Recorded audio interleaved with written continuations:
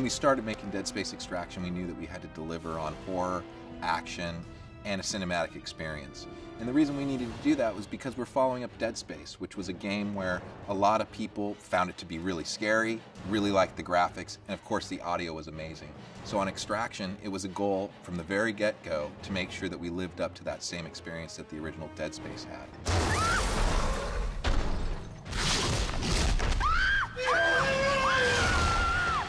Extraction, for the most part, there's no time. There's more action and more stuff going on, and we did the visuals to pop and be readable.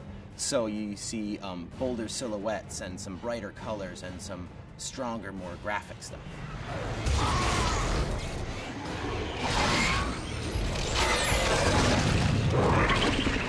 I think one of the greatest things about this game is that it really feels like you're playing a character in a horror movie. The camera, the way that we frame all the action, and the sort of cinematic feel you get from a co-operative camera really, really immerses you like no game that I've ever seen before.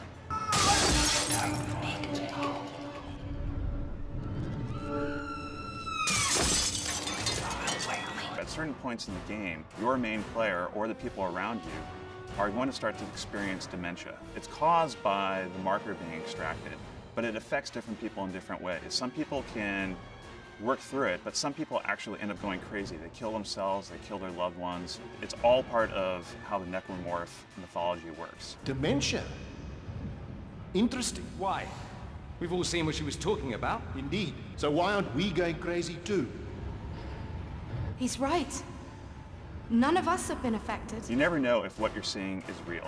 There will be points in the game where you're walking down a hallway and you think you see an enemy, you'll shoot, and all of a sudden he'll vanish. You'll turn around, and where there was once a door, there's now a tunnel. You'll look around and you'll see that all of a sudden you're in neck-deep water, whereas before you thought you were standing in just a shallow puddle.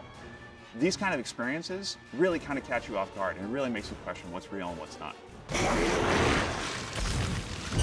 One other part of the game where we put a lot of effort into making it tie back into the original Dead Space, but also add an objective that was kind of terrifying, was when you were building the barricade in the medical deck. And the idea was the team in Extraction actually had to rivet all those pieces into place while trying to fend off necromorphs. And if you didn't do that fast enough, a drag tentacle bursts through and grabs you. If there was one thing that I can tell the fans of Dead Space about Dead Space Extraction, is that it's for real. It's got all the action, maybe even more of the fear. It's even more involving, and I think fans are really going to dig it.